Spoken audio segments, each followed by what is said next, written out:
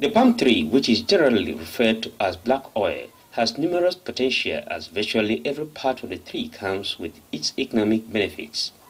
This is one of the policy directions of the Governor Hyacinth Alia's administration to encourage residents of the state to engage in palm plantations to promote economic growth.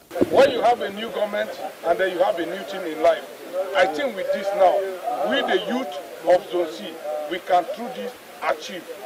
I want to sincerely thank the governor of Benue State for this particular initiative. Congratulations to the youth for today, because I know you're going to become millionaires in 3 years. Governor Hyacinth Alia, represented by his senior special assistant on youth mobilization and empowerment, Moses Mkane, at the flag off of the program, urged beneficiaries to take advantage of the distribution of hybrid stands to turn around their economic fortunes. Plant a palm, we're building a future.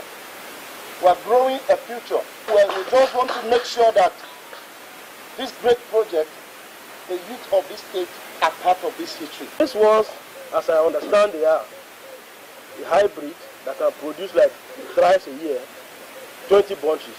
Now, one stand of it, if it can actually give you 120 liters of red oil, it means you can get that 1 to 3 in a year.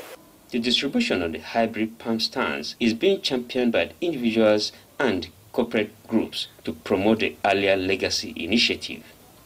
In Makudi, Elias, ATF, NTA News.